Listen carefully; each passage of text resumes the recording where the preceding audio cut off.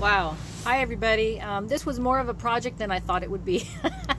Mainly because I had legs that I was gonna go put in the back of this little shelf that I made for the side table and nightstand of the bed. But the legs were going to be just too tall, and I was going to make them narrow so that I would still have enough room on the bottom to do what I need to do. Yeah, I know I got to clean those shavings up. So mid-project I decided, well, you know what, there is some backing in the back of this that will allow me to put in a 1-inch screw and it will attach, because this part is really thin. It's about this thickness on the sides, and but they put like a wood backing, so these screws up here will grab. Now these are the screws that I decided to put in myself, because they actually had 2-inch screws. And this is thin, so it stuck out even with the wood backing in the back. It stuck out. I go, this is crazy. So I pulled those screws out and I put my own, which is, let's see if we can focus on this, these right here. And those work perfectly. So I put these, this piece of wood here, because on the side is a piece of wood that I could just put an L bracket on there and it'll hold it. And it's pretty sturdy. I mean, it ain't going nowhere. Okay, so now we have, I know I'm turning the camera around, 2 shelves. And no more piling up and no more messes, because it's pretty tall under there. Okay, so I'm going to do the same thing on the other side. And let me see if I can just go ahead. Well, no, I'll just do another video of the shelf that I put over the microwave. Okay, signing off for now. Bye, everybody. Okay, done with the second nightstand, and as you can see, it's level. All is good with the world. All is good with the world. And for some reason I had to use longer screws here, so I just used the ones that I took out that I replaced with mine, and it worked. So apparently this piece of wood back here probably was a little bit thicker than the other one, so that's probably why I needed the longer screws. But now I have a second shelf. Yay! All is good with the world. And I don't know if you noticed, but I had to take the door off because it was just getting in the way. Oh, and I had to pick up, of course, another drill.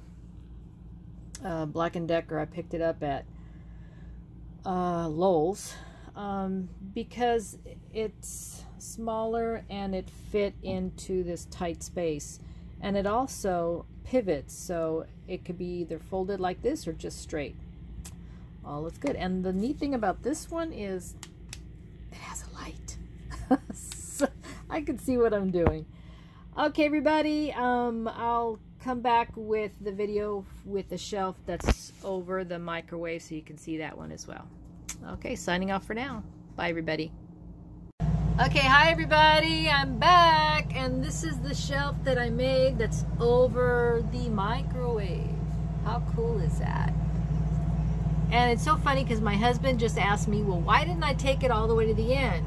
Well, you gotta look at what can fit from this corner all the way down, almost 25 inches, so that's the only length I can go. So, I was able to screw it on the side, and I used legs. I made little channels so the legs would fit in perfectly, so it could stand up like that. If I need to remove it, I can remove it and just plug up those holes, and all is done.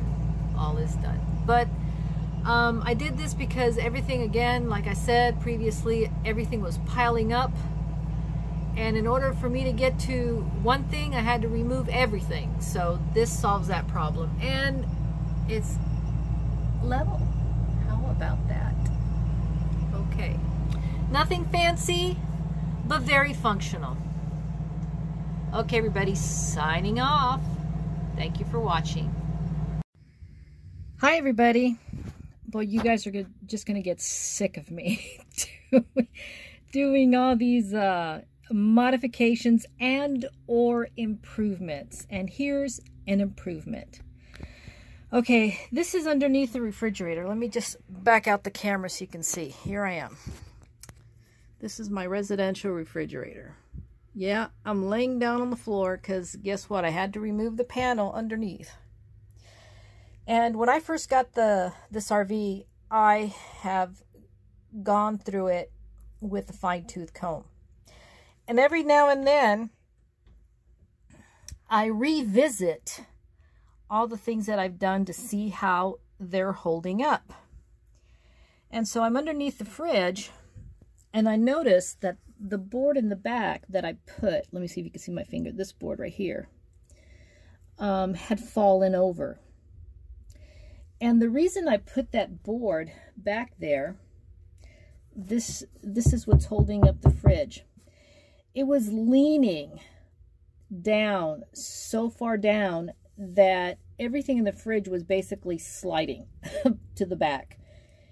And I know that there is a certain amount of lean that the refrigerator needs in order for the doors to close.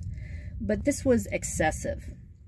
So I concocted this fix. This is a 2 by, I believe it's a 10. And I actually had to shimmy it a little bit and then force a 1/2 inch in there, and I towed in the screws so they would not go into the refrigerator. The screws are about 1.5 inches, 1 inch or 1.5 inches in length.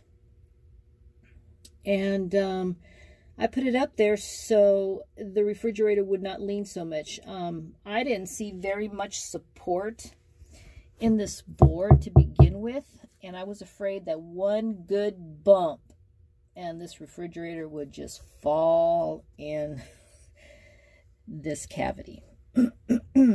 So anyways, like I said, I revisit all the stuff that I've done to see how it's holding up, and that board had fallen over. This tubing and this right here. This goes to the refrigerator, and of course the wires in the back. So I lifted it up, I shimmied it, and I towed in the screws, and all is good with the world. Yes, it is. It's all done. I don't expect this to move anymore. I also put let me move this little lamp over here.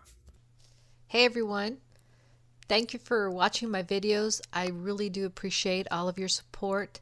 Please subscribe to my channel if you haven't done so already, and click on that bell so you can receive notifications when I put out new videos. Give me a like if you like my videos, and again, thank you so much for your support. Bye everyone.